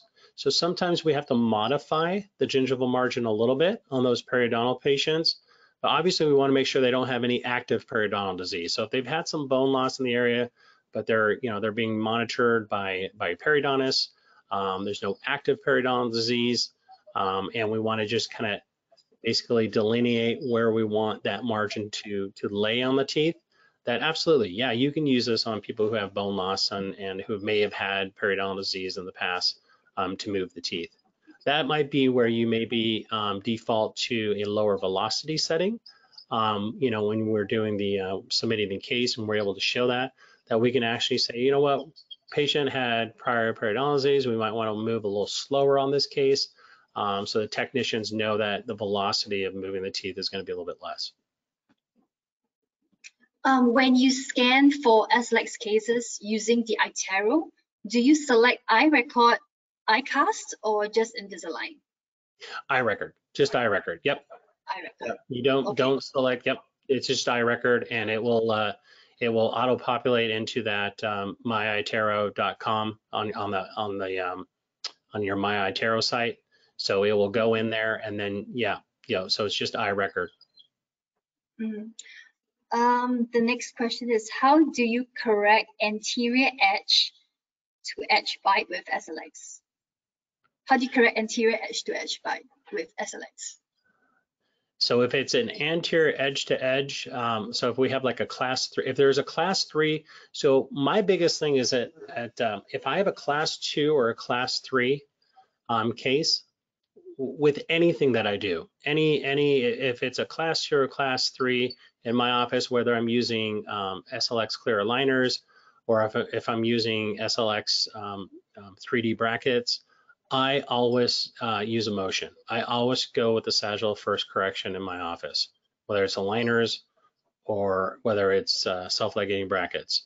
So if you have an edge to edge, you have to evaluate why are we edge to edge? Is it because we have an AP discrepancy? Because we have an underlying class 3? So I look at that. And then I also take a look at the lower incisors. Are the lower incisors proclined? Are the upper incisors retroclined? So we're looking at the axial inclination of the incisors too. So if it's a class 1 and we still are edge to edge, then we need to kind of take a look at, can we upright the lower incisors? Can we slightly upright the upper incisors to get that edge to edge to be more ideal?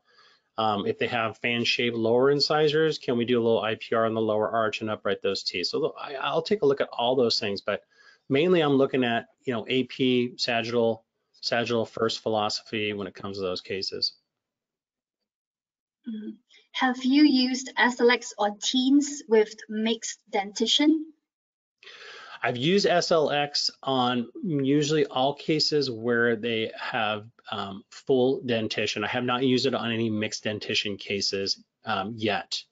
What I've done on cases though, if they are class 2 and they are still in their mixed dentition, they just haven't lost teeth because they have a decrease in their E-space.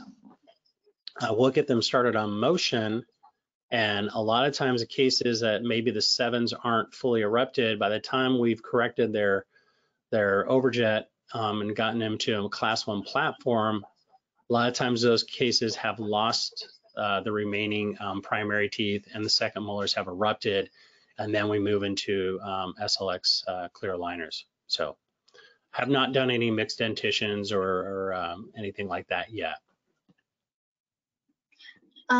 So many questions that's still coming in. That's great. The next one is, hi doctor, aside from extruding a tooth, what are the indications or considerations in using attachments? Perfect. Yes, so I thought I mentioned that, but again, when I usually like to place an attachment or ask for attachments on usually any extrusion movement, we'll get an attachment. And they'll usually will get a horizontally beveled gingival attachment for extrusion. Anytime we want to do group intrusion, let's say we want to do, let's say we want to intrude lower incisors, I'll ask, or the technicians are really good about doing this too. If you ask that you want to get some more intrusion, or you're asking for an ideal overbite, a lot of times we'll have an attachment on the lower 3s, and we'll do some group intrusion 2 to 2, and that attachment will usually be a horizontally beveled incisal attachment for intrusion. And then usually the only other areas that I'll ask for attachment, if I have a upper 7 that's slightly flared buccally and I want to extrude and actually get a little bit of torque on that tooth as well, same thing, you'll get a horizontally gingerly beveled attachment. And then if you have a rotation, sometimes you'll see some rotation attachments pop up. If you have a rotation that's usually more than about 30 to 35 degrees, you'll see a rotational attachment. And like you saw, some cases they were rotated 35, 30 degrees with no, we didn't have an attachment. So a lot of times the technicians are looking at all those things, seeing if that movement's going to need an attachment or not. But most of the extrusion, most of the group intrusion will usually require an attachment.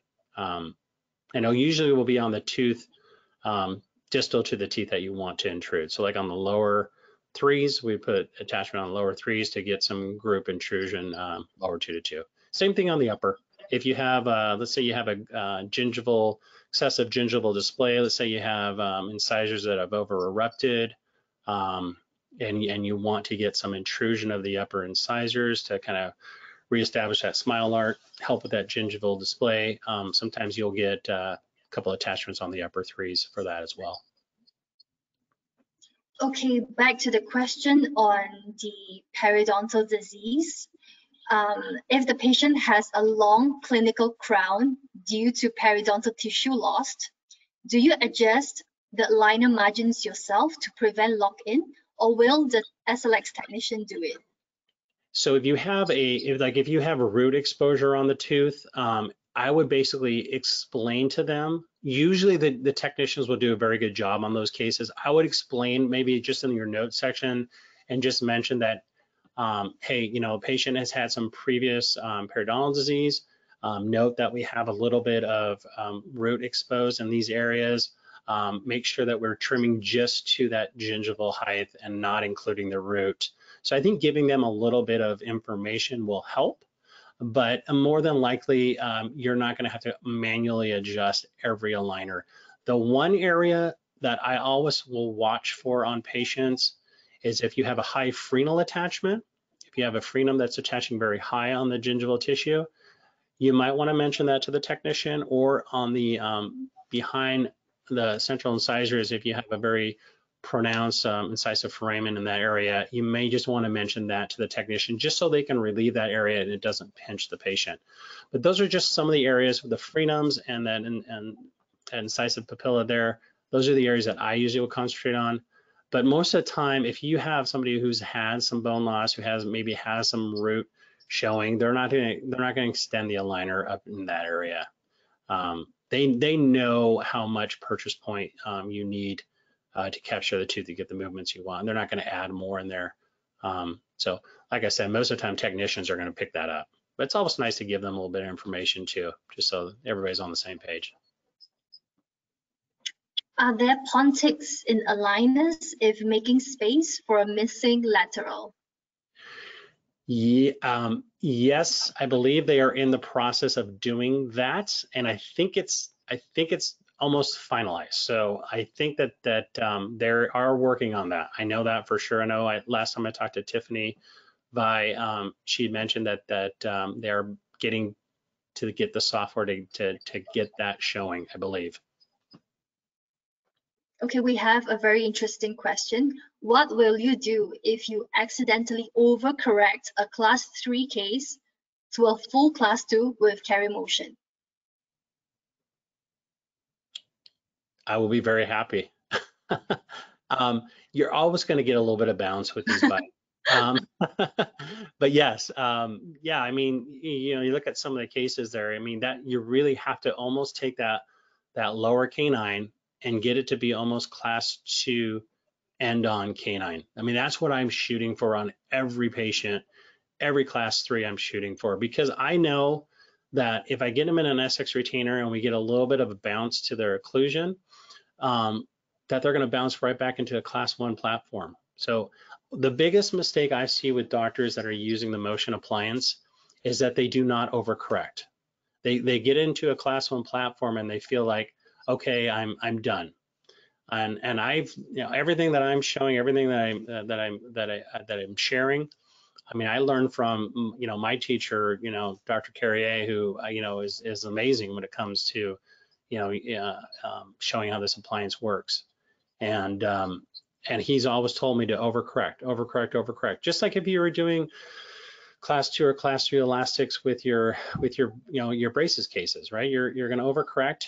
You're going to slowly take them off the rubber bands. That's one thing I didn't mention. You know, a lot of times when I get overcorrection, then I'll slowly start to take the patient off the elastics. So we're full time, and then maybe we're only wearing them 2/3 of the day for an appointment. And then maybe the next time they come back, they're still overcorrected. Maybe we're wearing it maybe just at night for an appointment. So for me, I like to slowly take them off the elastics and to make sure that we have that bite in that perfect position. And if we do get a little bit of relapse, it's a little bit of relapsing into that nice class 1 platform. Okay, we will take our last 2 questions. Do you order the free set of retainers when the case is finished, or does it come automatically after the first round of treatment? Yeah, it automatically comes after the first round of treatment. And I believe Tiffany was explaining that if you do a refinement, I believe that also comes with the refinement as well at the end of treatment. So I believe you get a retainer set each time you submit the case. I believe that's the case, but obviously there's emails there that you can contact Henry Schein. I don't want to, speak on something I'm not fully aware of, but I believe that yes, you will get a set of retainers at the end of each treatment. Okay, I think we will take our last question for tonight. Based on your experience, in which case do you need braces instead of aligners after the first round of treatment? So for me, in my office, and just because I've done enough aligner treatment, and especially with the SLX aligners, to me, I don't ever want anybody to feel like they're not an aligner case. And I've said this before in presentations that I've given. As long as compliance is not an issue, and as long as I get their bites corrected before aligner treatment, if I can do those 2 things, if I can show that they can wear their rubber bands, they can wear their motion appliance, that they're good about from a compliance standpoint, they're good about getting their bite corrected, then I believe any case is an aligner case. I really firmly believe that. As long as we can get the transverse, the vertical, and the AP corrected with the motion appliance, I believe any case is an aligner case. Now, sometimes, if you have, you say, well, Dr. Chorak, is that true? But sometimes we need to use auxiliaries. I mean, I have a case that I didn't show in today's presentation, but I had a case today who was an adolescent child who has a true skeletal unilateral crossbite. So I basically explained to the mom and the dad that we needed to do some expansion on her to get her out of crossbite. But once we got her out of crossbite, she's an aligner case. And that's exactly what we did. We got her in a unilateral RPE, got the bite jumped, took the expander out, submitted her to SLX aligners, and she is getting ready to go into aligners when we get back from this whole COVID thing. So as long as you can get things in the right relationship, for me, anybody's an aligner case versus a bracket case. For me, it's all about compliance. Having those discussions, having those one-on-one discussions with the parents and the patients, and explaining what's needed of them to get the results we want. Sometimes those are real hard conversations to have, but you have to have them, because otherwise you're not going to be successful. But I truly believe every case is an aligner case if we get the bite correction first. Okay, we still have 1 more minute left, so I'm just gonna add in one last question. May I know why the lower canines will extrude about 2 to 3 mm after 3 months of carrier motion class 3 correction? Why does that occur? Is that the question, or why? Yes, correct. So why does the lower canines extrude about 2 to 3 mm? So it all depends on what you want to achieve with the lower canines extruding. So if you have let's say you have a class 3, like if we look at Josephine's case, if you have a class 3 with an anterior open bite, what do we need to do to get that bite to close down? We got to change her occlusal plane. So anytime you need to change the vertical part of a patient's occlusion, like an open bite in the anterior, then we're going to want to go from the lower 6s to lower 3s on a class 3, because we need to reestablish, we need to re-level the lower arch. So we're going to create a little bit more of an open bite in that area. So when we do close a bite down, we've now changed the occlusal plane from like here to here. So we've literally leveled that occlusal plane out.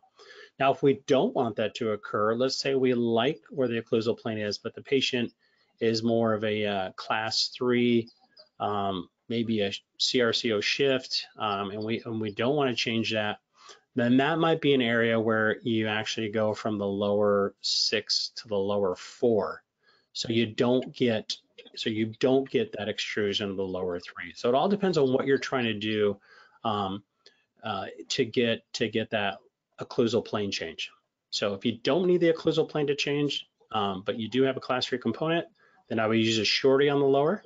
And if you do want to change the occlusal plane, I'd use a standard size from the 3 to the 6. It's just that you're pulling on that, you're pulling on that tooth. You're putting a pretty significant force. You have a pretty significant vector there.